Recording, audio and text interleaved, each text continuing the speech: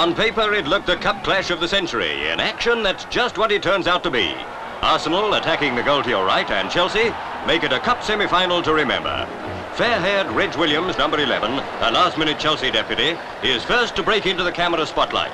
It's he who sets off the pensioners' first attack. Bentley sends his centre out to veteran Goulden, who in turn slips it back to Billy Gray, only to see goalie Swinden save his shot.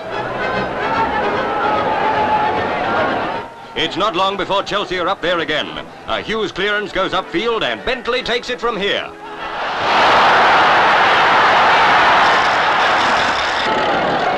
Arsenal hit back, only to find Hughes give a repeat version. Once again, his hefty long kick finds elusive Roy Bentley, and Chelsea are 2 up.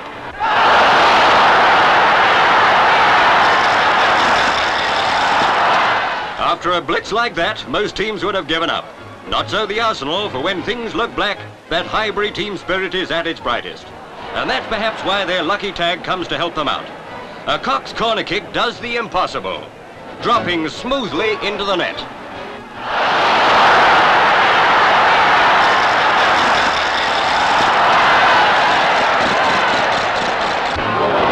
The second half finds Arsenal going all out for the equaliser. The strain is now beginning to tell, as both sides are hustled into mistakes. With Billington injured and limping on the wing, Chelsea are finding the going tough. But the Arsenal defence has to be on its toes to keep the pensioners out.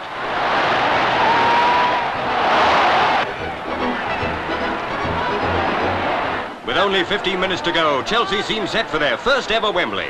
But Arsenal have other ideas, as the Gunners throw everything into an all-out assault. It comes off, thanks to the Compton brothers. From a Dennis corner, elder brother Leslie heads in the equaliser. The perfect ending to the perfect match.